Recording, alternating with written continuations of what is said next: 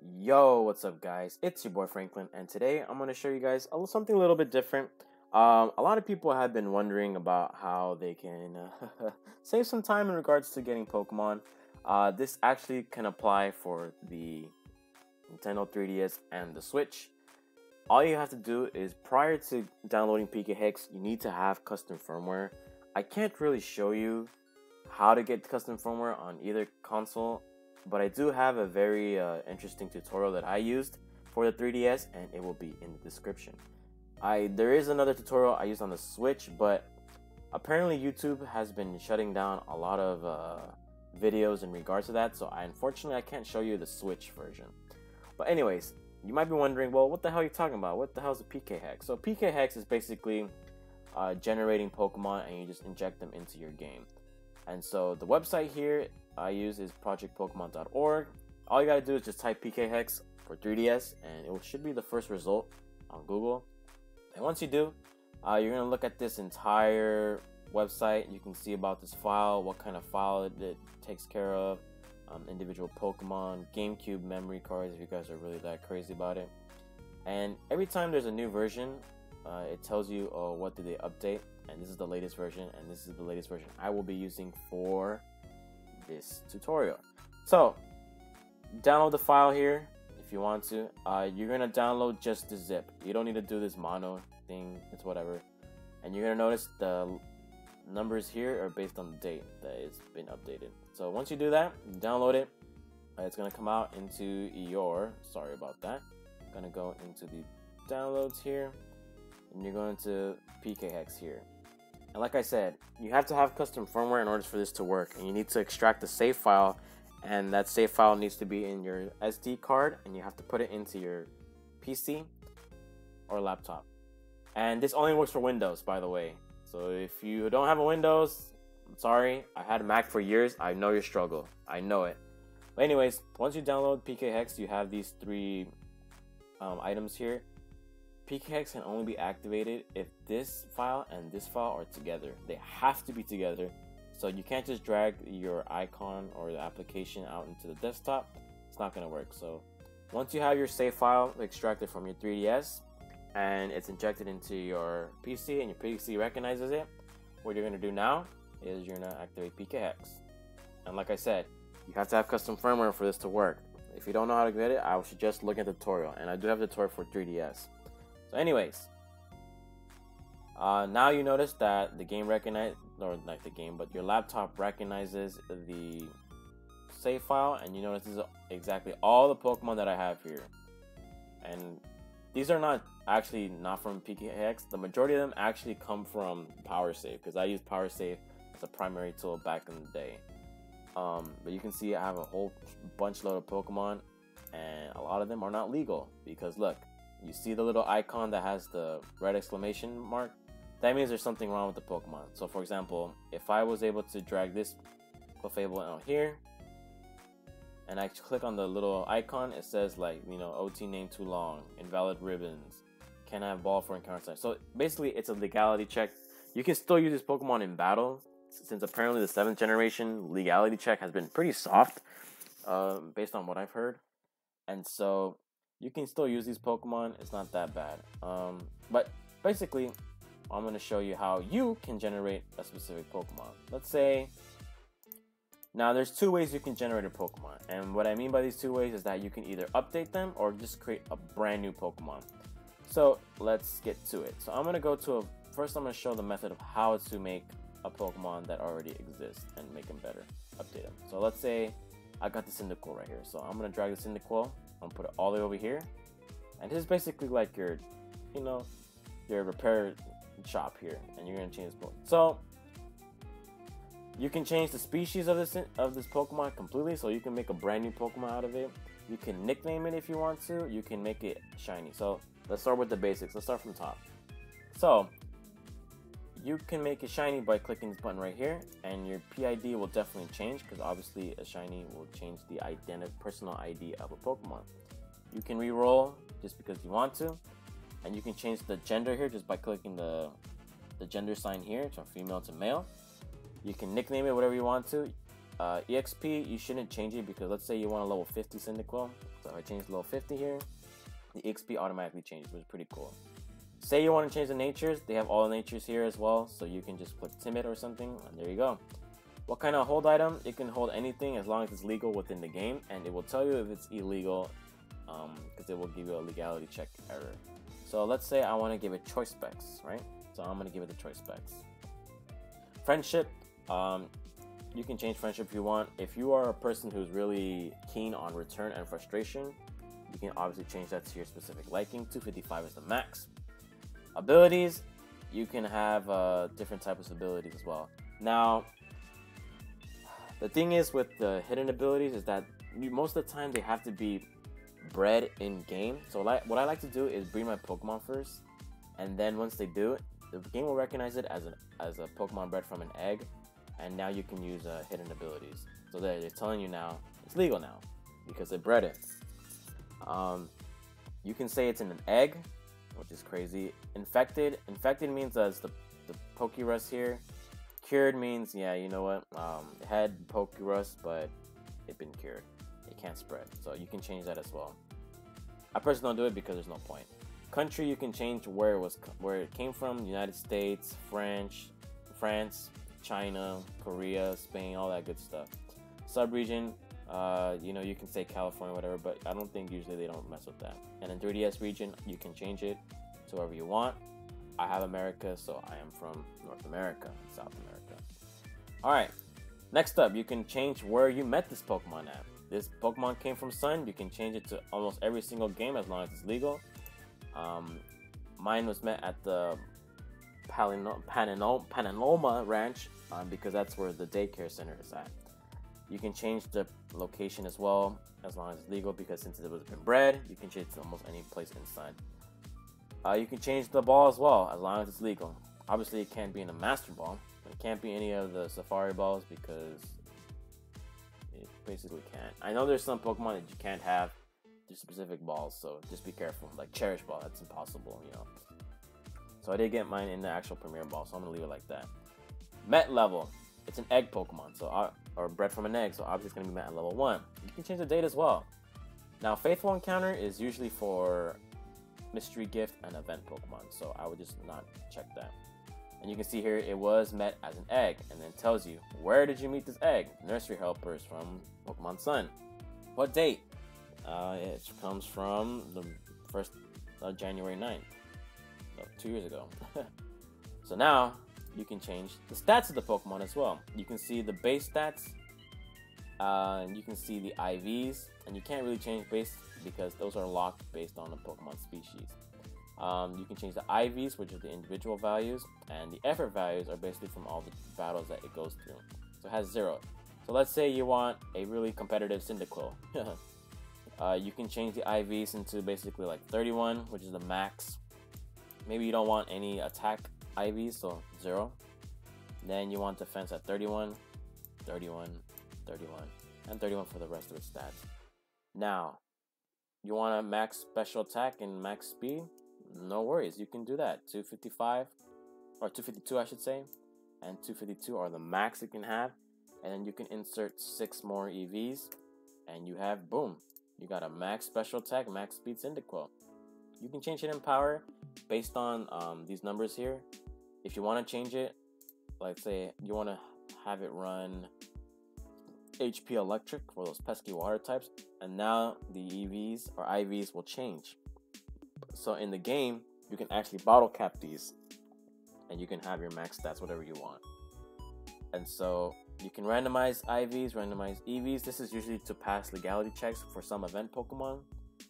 Contest stats, I'm just gonna leave this alone because there technically are no contests in 7th generation, only in 6th generation. Next up, we have our attacks. So you can technically change the attacks of these Pokemon, but as long as, for example, let's say Eruption is an egg move here, you kind of have to have it right here as an egg move as well, or it can't because it's not an egg move. So it's going to tell you, as an example, like, hey, you just can't learn this attack because it's not an egg move. So I'm just going to put Tackle for now. And when you have egg moves here, let's say, I believe extrasensory is one of them.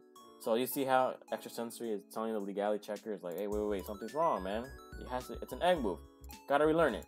No worries, you just put it here and relearn moves, and voila, you solved it. You gave your Pokemon an egg type move.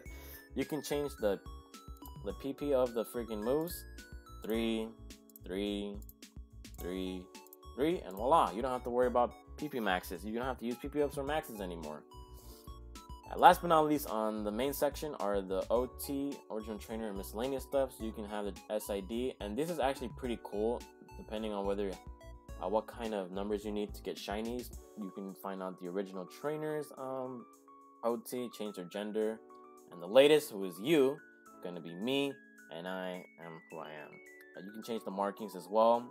I don't know, a lot of people can just want to do this because, you know, just for fun. They want to mark what kind of Pokemon this is. Usually they do it for max IVs. We have ribbons as well. You can insert a bunch of ribbons here, although I wouldn't recommend doing that since most likely this came from Pokemon Sun, so you don't have to really input or you can't really input ribbons from like 6th generation because that's like impossible. Next up we have our medals, and medals is basically on the super training and all that stuff. I wouldn't deal with that since again the Pokemon came from 7th generation, not 6th. Next up we have is memories. So a lot of people have been wondering like, what the hell are memories? Like, I don't remember this being used in Pokemon. Well, actually, there's only 2 instances where Pokemon memories and feelings take place. In 6th generation, in X and Y, there's a girl in Anistar City, I believe. I forgot her name. She actually tells you about the experience of a certain Pokemon with the original trainer and you. And this is where the memory comes from. So there's a bunch load of memories. It tells you about a Pokemon's experiences throughout the game. And it can only be used in 6th generation, I believe. Same thing with memories with not the trainer, which is you. And it says the Pokemon seems to have good memory. But it doesn't seem to be able to remember. So this tells you like pretty much the dialogue box. And in Omega Ruby and Alpha Sapphire, that girl I believe is in Lily Cove City. This doesn't really mess up your legality. Like if you change this, you can still use the Pokemon in battle. But again, I wouldn't really touch this unless something is completely wrong with it. But yeah. So that's pretty much all it is to just updating a Pokemon in. And then once you're done, all you gotta do is just drag this and drag it into your box, and voila, it's in your box. And so that's it. That's all there is to it. Now, I'm gonna show you guys how to make a brand new Pokemon. So there are a couple ways you can make a new Pokemon. There is an actual showdown way where you can import a clipboard of the actual showdown sets. You can do that. It works completely fine. I can't do it right now because actually, you know what, I'll show you guys. So I'm gonna go into my own Pokemon showdown, and I'm going to go into my team builder. I'm gonna pick a random Pokemon here. I'm gonna go into, let's say I want this Volk, right? I'm gonna get the Volk here. I'm gonna copy this set, and once I go into PKHeX, I'm going to showdown, import from clipboard, and then ask you, oh, do you want to import this set? And I'm going to say yes, and voila, I just made a brand new Pokemon out of thin air. It has like all the stats that I want. Perfect. You can see that this has been hyper trained, so it can cover the stat spread. And once that's it. It's done, you're done. You just want to drag it there.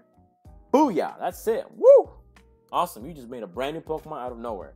So there's also other stuff that PKHeX can also deal with. So trainer info, who you are, your gender, how much money you got, how many racks, adventure time, game started, Hall of Fame enter, last save. You can change all the sleep steps taken. Woo!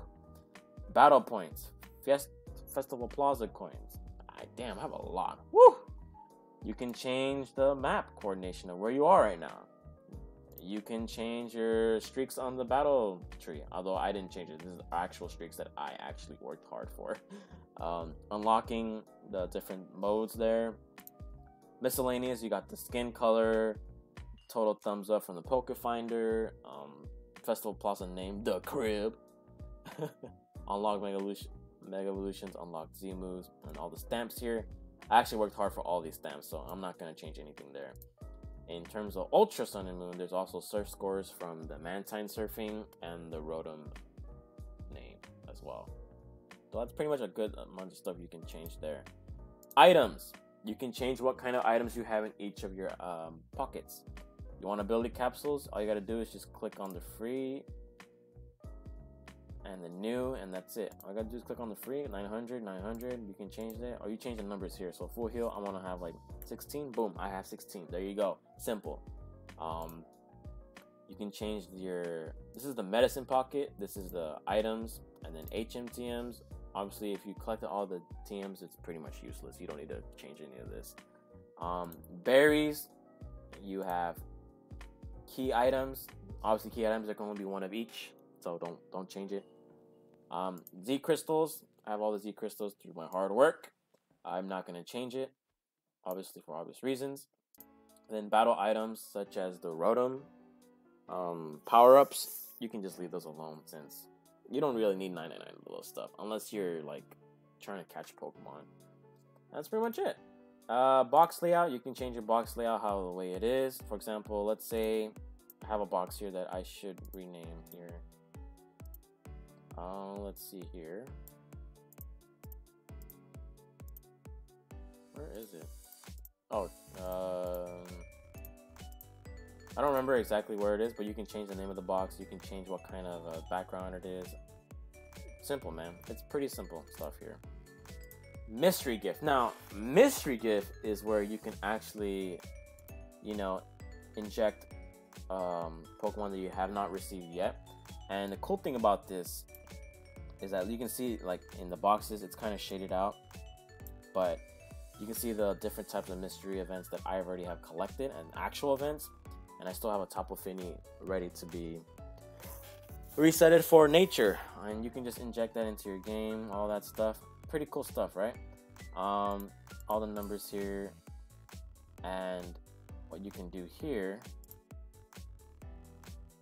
I believe, no, it's not here, but there's another way you can get multiple events, and I'm going to show you guys that in a little bit. So I'm going to go cancel here. Event flags. Basically, event flags are specific sequences or events in the game which you unlock as you play the game. For example, you receive the Aerodactyl from one location in Pokemon Sun, I believe it's on Pony Island, and once you do receive that Aerodactyl, it's going to check you off. And be careful, guys, here, because it says here altering event flags may impact other story events. Save file backups are recommended. So best if you don't touch this, because it will alter your game and it will mess up your game beyond relief. So don't do that. Constants are basically the legendary Pokemon that you caught or all the totem size Pokemon you received. Research, just leave it alone. Just don't touch that there. Alright, next up we have our Pokedex. You can change your Pokedex, what you've seen, what you collected. Simple as that. Hall of Fame, you guys know what that. Pokebeans, you can alter that number as well. Cells and stickers, pretty simple stuff. You can also input these Pokemon in your party box. You can also look at the Pokemon that's in your daycare in the GTS, what's been fused and what's not. So the only two Pokemon that can be possibly fused are Zekrom and Reshiram, and the other two are Solgaleo and Lunala.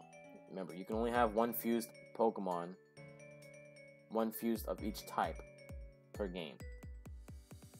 And so this is save as well. You can save box data. I would just not touch this since don't really need it. So now the other big thing about this is checking your Pokemon's legality. So with PKHeX, you have the ability to check what's wrong with the Pokemon. And I'm gonna give you an example. That's not a good example. Oh, it's Palkia. So Palkia, the reason why this is wrong is because, first of all, its encounter PID is a mismatch. So when there's an error and you wanna like find out what's wrong with it, you just gotta look into the section of where that comes from. So PID, I believe, is, let's see here, PID. Most likely it's gonna be here, and encounter type. Nature mismatch. So something's wrong with the nature. So you can re-roll if you want to. Now it tells you, okay, well, the encounter type is not correct. I wonder why. Hard gold, Pokemon transfer. So, the reason why this Palkia might not be right is because of the Pokemon transfer, and it's not really a mon that you can get from Pokemon transfer because of Heal Block, and Heal Block is the only transfer move from it. So there are different issues with the legality checks, and this could be wrong, but at the same time, the game, when you play it in Generation 7, it's not really going to show it, you know. Let's say this Groudon, for example, here. What's wrong with this Groudon? Let's say it has the same problem as well. And, Quillfish, like, even though Quillfish can learn Swords Dance in 3rd generation, it can't learn it on any generation beyond that. So it has invalid ribbons, so you can take off the ribbons. Gender mismatch, so you can just pretty much re-roll this, and boom, you already got rid of one error. Ribbons, you can just go into the ribbon section here, and you can just get rid of all these ribbons here. Simple as that. Like, I can remove all of them. I'm gonna save, right? So now it comes down to an invalid move. Now, Swords Dance. And so the thing with PKHeX is that it cannot recognize transfer moves. Therefore, you cannot put transfer moves on specific Pokemon. For example, Quillfish can only learn Swords Dance in 3rd generation, but not in 4th, 5th, 6th, or 7th. So that's when the game doesn't allow you to put transfer moves on Pokemon, or PKHeX, I should say. And you can basically do this to any single Pokemon you want. You can put in a good Pokemon here, and you can change its stats and all that as long as it's legal. It's perfectly fine. You'll be perfectly fine. Like Empoleon, for example, I think it's because of default. Nature mismatch. So you can re-roll, and boom! I just made it legal. Woo! That's all it takes. PID is the personal identification for the Pokemon. Just change it right there, and voila! That's it. Mostly the errors from PID are because of shiny. They were made shiny, and somebody forgot to change its personal identification. So there you go, and that's pretty much it. Now, you might be wondering, well, how do you get mystery gift Pokemon, mystery event Pokemon from different games and inject them into the game? Sun and Moon. I'll show you guys real quick. First, I'm gonna go into a box that doesn't have much. Okay, here you go. So now you can also inject mystery gift Pokemon in there as well. So you go into your tools, you go into data, you go into your mystery gift database, and it shows you literally a database of every single event that has ever happened in the history of Pokemon. I'm scrolling through it right now. I am 3rd generation right now. There's a lot of events out there. Some of them come as eggs, some of them come as items, some of them come as just pure Pokemon themselves. And look at that. Woo! My goodness. Now you might be wondering, well, why are there multiple of Zeraoras? Well, the thing is with Zeraoras and other Pokemon like that is because mystery gift events come in multiple languages. So you can literally click every single one of these. It's the same Pokemon, but it might be because of different languages. And so what you can do here is you can actually, I'll go all the way to the top. You can actually check, or you can filter out what kind of Pokemon you want. So say you want the shiny Entei from 5th generation. And you don't want to scroll all the way down, even though you just saw the Entei scroll down as I was passing by. So you can look at any species. So you type in Entei. I'm going to go in and say, I'm going to search, and there you go. Voila! I just narrowed my search down to an Entei. And shiny, you can click on whether it's a shiny or came from an egg. Obviously, Entei never came from an egg, but you can click off shiny as well. You search, and it flushes out the shinies. But I would prefer shiny because I'm a boss like that. There you go. You click shinies only. Both. Voila. You can check any moves as well. So let's say, hey, I wanted to know or Sacred Fire. And Extreme Speed, of course. No results, because none of them can learn at the same time. So I'm going to go Extreme Speed. Nope. Sacred Fire. I'm going to go Extreme Speed here as well. No results found. Okay. Interesting. I actually thought it would be in order. I think it has to be in a specific order. But anyways, you saw how it works. And you search, and voila! Now you can hover over each Entei here, I believe. And what you can do here is, let's see, you can, let's see here, I remember how to do this, but let me see. Oh, there you go. So you view it, you right click on it with your right click button of your mouse, and let's say you want the shiny Entei from 5th generation. You right click, you put view, and voila. Now once you can get out of this, and boom, the Entei is in the tool shop, ready to be sent into your game. So you can look through each detail of the Entei, card golds met from the Zoroark event,